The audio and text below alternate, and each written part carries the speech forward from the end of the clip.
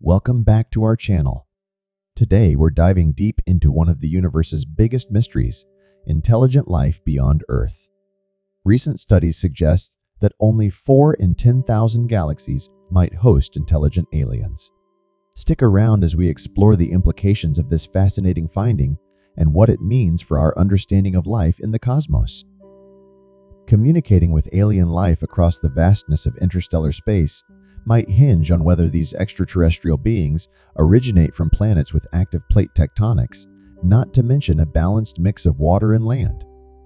Researchers Robert Stern from the University of Texas at Dallas and Teres Geria from ETH Zurich, Switzerland, argue that plate tectonics are critical for the emergence of complex life. They point to Earth's own history, where the Cambrian explosion around 539 million years ago marked the rapid expansion of multicellular life forms. The initiation of modern plate tectonics significantly sped up the evolution of complex organisms, playing a key role in sparking the Cambrian explosion, they explain. Plate tectonics is the dynamic dance of Earth's continental plates, floating atop a molten mantle. As these plates glide and collide, they create a world of geological drama. Subduction zones forge mountains, rift valleys stretch open, volcanoes erupt, and earthquakes shake the ground. Researchers Stern and Geria note that the form of plate tectonics we see today didn't start until between 1 billion and half a billion years ago during the Neoproterozoic era. Before this period, Earth's crust, or lithosphere, was a single unbroken shell, a stagnant lid that didn't shift or split. The shift to the active plate tectonics we know today only occurred when the lithosphere cooled and thickened enough to break apart and subduct, diving under itself and recycling back to the surface at divergent boundaries. This tumultuous restructuring of Earth's surface created severe environmental pressures that likely spurred the evolution of complex life over half a billion years ago. Life had to rapidly adapt or perish, leading to intense evolutionary pressures that sculpted the diverse forms of life in the oceans and on continents. This relentless process of natural selection, driven by plate tectonics, set the stage for the eventual emergence of complex organisms, including humans. According to Geria, the intricate dance between oceans and dry land is indispensable for nurturing intelligent life and the rise of technological civilizations. Simply having continents and oceans isn't enough, as the evolution of life is inherently sluggish. Plate tectonics acts as a catalyst, speeding up this evolutionary process, Geria explains. However, there's a catch. Earth is unique in our solar system for its active plate tectonics. Moreover, models suggest that this geological feature might be a rarity in the cosmos, particularly among super-Earths, exoplanets, that typically display a stagnant lid configuration, where the crust remains unbroken and immobile. Earth's delicate balance of oceans and continents places it in a unique Goldilocks zone of planetary conditions, neither submerged under oceans miles deep nor barren like a desert world. This perfect equilibrium is rare, according to planetary formation models, which often predict worlds that are either entirely oceanic or completely dry. The presence of oceans is vital, believed to be the cradle of life on Earth, originating in the sea. Continents, on the other hand, are essential not just for supplying nutrients through weathering and driving the carbon cycle, but also for providing the stage for combustion processes. This interaction with oxygen is a crucial step toward the development of technology by intelligent life. The scarcity of planets that combine the dynamic geology of plate tectonics with the ideal mix of water and land might explain why technologically advanced, communicative alien civilizations are so rare. To delve deeper into the possibilities of extraterrestrial civilizations, Geria and Stern turn to the Drake equation. Created in 1961 by Frank Drake, a trailblazer in the search for extraterrestrial intelligence, SETI. This equation was crafted to set the agenda for the inaugural SETI conference at the Green Bank Observatory in West Virginia. Its purpose was to encapsulate the various factors that might influence the rise of technological civilizations and to estimate the potential number of such civilizations in the cosmos. It's important to understand that the Drake equation is not so much a precise calculator as it is a tool to frame our understanding of the factors that contribute to the evolution of technological life. Guria noted that previous estimates for the lower limit of civilizations in our galaxy were rather high.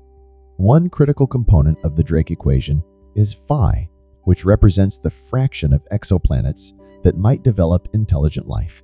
The definition of intelligence in this context remains a topic of debate, but today it is often thought to encompass all intelligent animals, such as chimps and dolphins.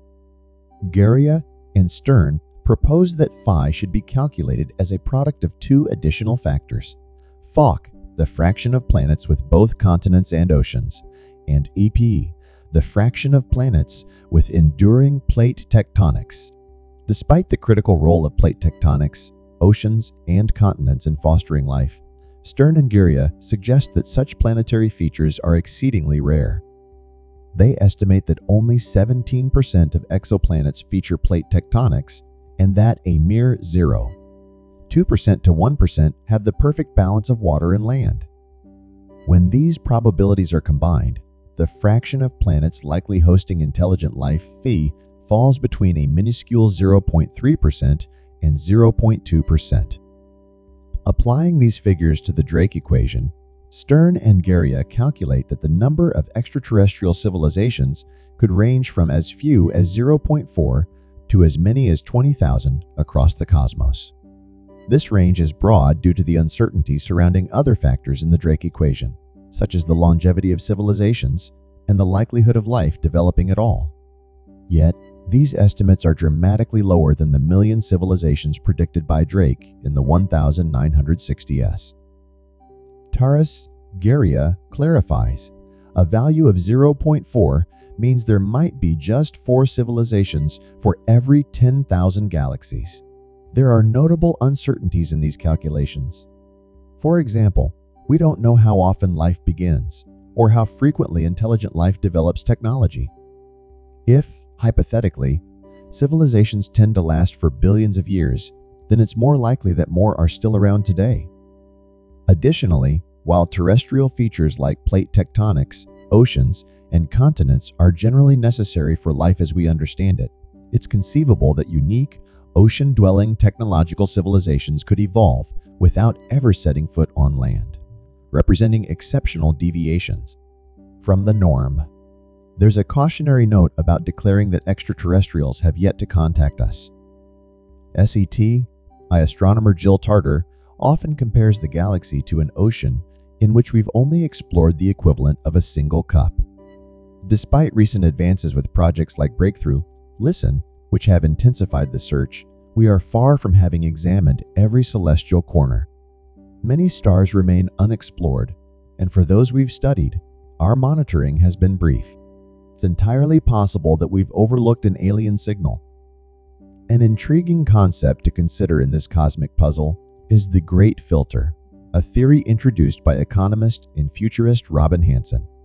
This hypothesis suggests there might be a universal bottleneck challenging the emergence of technological civilizations. In the model proposed by Stern and Guria, such a bottleneck could be the rarity of plate tectonics, oceans, and continents. Despite their findings pointing to a low number of potential civilizations, the possibility is not zero. This leads to considerations of the Copernican principle, which posits that Earth is not unique, merely one of countless planets circling innumerable stars. If life emerged here, why not elsewhere? The critical question then shifts to identifying at what stage the Great Filter might intervene, potentially halting the advancement of civilizations before they can reach out to us. It might be premature for Stern and Guria to claim that planets equipped with plate tectonics and the ideal mix of water and land are scarce when we lack the observational evidence to back up such assertions. Guria acknowledges the dilemma. Ideally, we'd have observational data to confirm how prevalent continents, oceans, and plate tectonics are on exoplanets. Sadly, that capability is beyond what we can currently observe.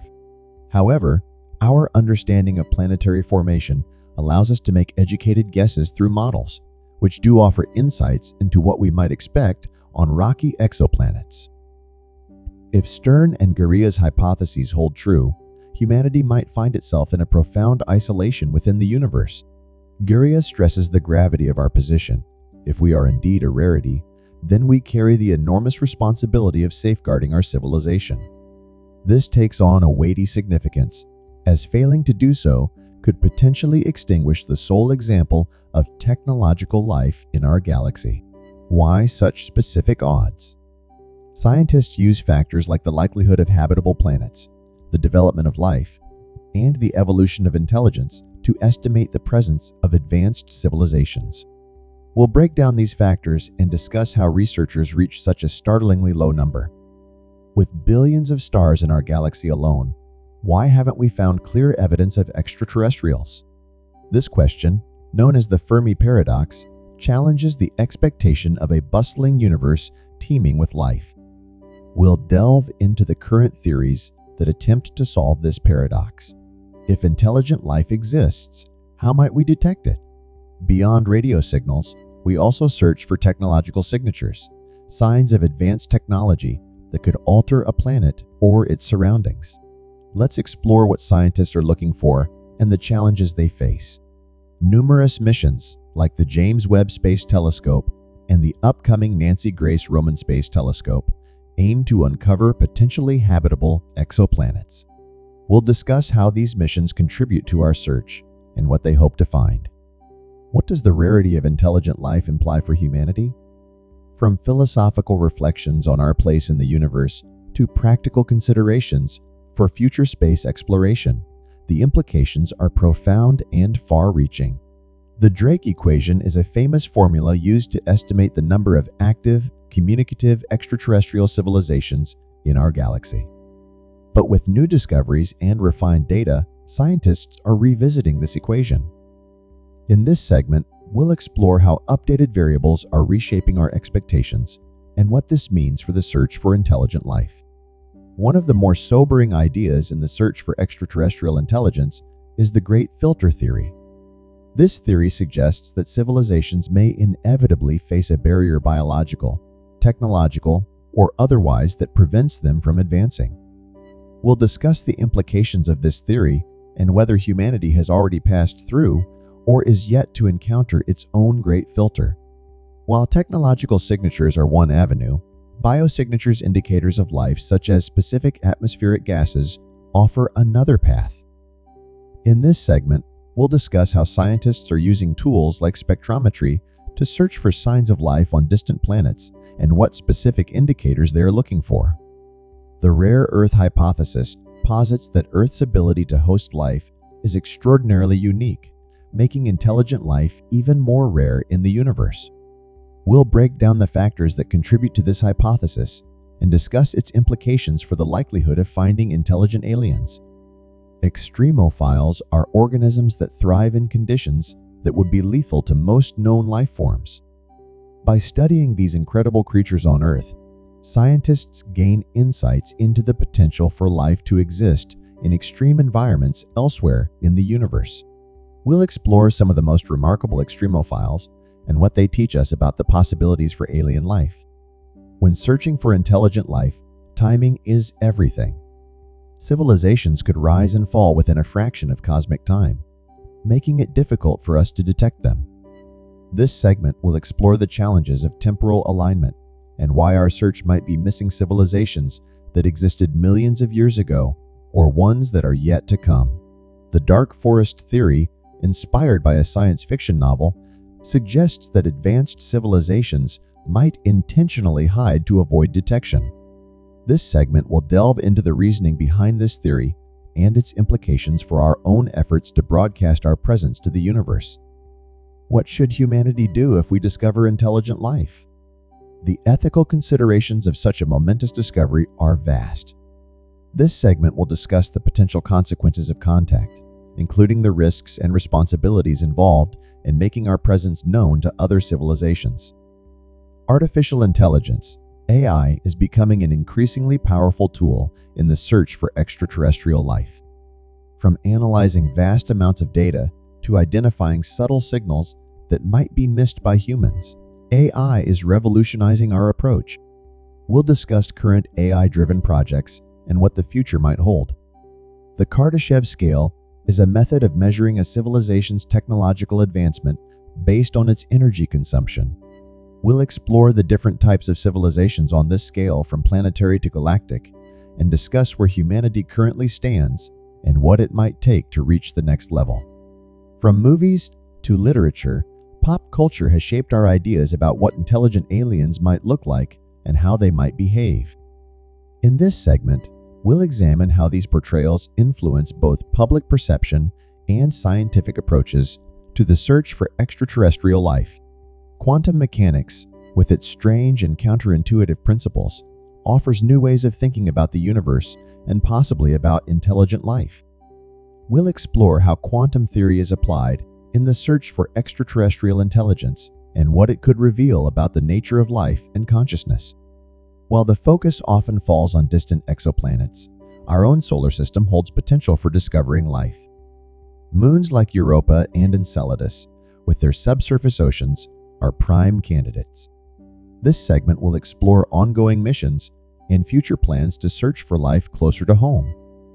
If we do detect intelligent life, how will we communicate? The vast distances between stars present enormous challenges for communication. We'll discuss current ideas, including the use of lasers and other technologies, to bridge these cosmic gaps. What if intelligent civilizations are already in contact with each other, forming a galactic community? We'll explore this idea and discuss what it might take for humanity to join such a community or why we might be excluded. While life on Earth is carbon-based, there's no rule that says life elsewhere must follow the same chemistry. This segment will explore the possibilities of alternative biochemistries, such as silicon-based life, and how scientists are expanding their search to include these possibilities. Dark matter and dark energy make up the vast majority of the universe, yet we know very little about them. We'll discuss how understanding these mysterious forces could impact the search for intelligent life and what role they might play in the development of civilizations. Cosmic events like supernovae, gamma-ray bursts, and asteroid impacts have the potential to wipe out entire civilizations. We'll explore how these events shape the likelihood of intelligent life surviving in the universe and what precautions humanity might need to consider. While traditional searches have focused on radio waves, scientists are expanding their hunt to include other potential technosignatures, such as megastructures or unusual energy emissions. This segment will cover the latest developments in this broader search. The search for extraterrestrial life is a global effort that benefits from collaboration across nations. We'll discuss the importance of sharing data, resources, and expertise in the pursuit of one of humanity's greatest questions. Are we alone in the universe? Citizen science projects like SATI at Home have allowed the public to participate in the search for extraterrestrial intelligence. We'll explore how these initiatives are engaging people worldwide and what impact they've had on the search. As space agencies and private companies push the boundaries of exploration, what role will the search for intelligent life play in future missions? We'll look ahead to upcoming projects and how they might bring us closer to answering the age-old question of whether we're alone in the universe. The discovery of intelligent extraterrestrial life would have profound philosophical implications. This segment will explore how such a discovery might challenge our understanding of existence, consciousness, and the place of humanity in the universe. Could our universe be a simulation created by a more advanced civilization? This intriguing hypothesis has gained attention in recent years. We'll explore the arguments for and against this idea and its implications for the search for extraterrestrial intelligence. Space weather, such as solar flares and cosmic radiation, can have significant effects on a planet's ability to support life and the development of civilizations. This segment will explore how space weather might influence the evolution of intelligent life and the challenges it could pose to advanced civilizations. While most searches focus on our own galaxy, the Milky Way, the universe is vast, with countless other galaxies potentially harboring life. We'll discuss the challenges and potential methods for searching for intelligent life in distant galaxies, and what discoveries might await us far beyond our cosmic neighborhood. Not all stars are created equal when it comes to supporting life. The type of star a planet orbits can greatly influence the likelihood of life developing. We'll explore how different star types, such as red dwarfs or massive blue stars, affect the habitability of surrounding planets and the potential for intelligent civilizations. Welcome to Blessovia Science TV, where we take you on an exhilarating journey through the cosmos and unravel the mysteries of science. We are excited to offer you the opportunity to become a valued member of our ever-growing community of cosmic enthusiasts and knowledge seekers. Exclusive access to cosmic content. As a member of Blessovia Science TV, you will gain exclusive access to a treasure trove of cosmic content, including documentaries, interviews with leading scientists, space missions updates, and awe-inspiring visualizations of the universe, live Q, and sessions with experts. Your membership will grant you the chance to participate in live Q and sessions with renowned scientists, astronomers, and space explorers. Get your burning questions answered by those who push the boundaries of human knowledge. Embark on a journey that spans the cosmos and join us in unraveling the secrets of the universe. Become a Blessovia Science TV member today, and together we will reach for the stars. Thanks for watching. Subscribe, like, and share. Don't forget to leave your comment.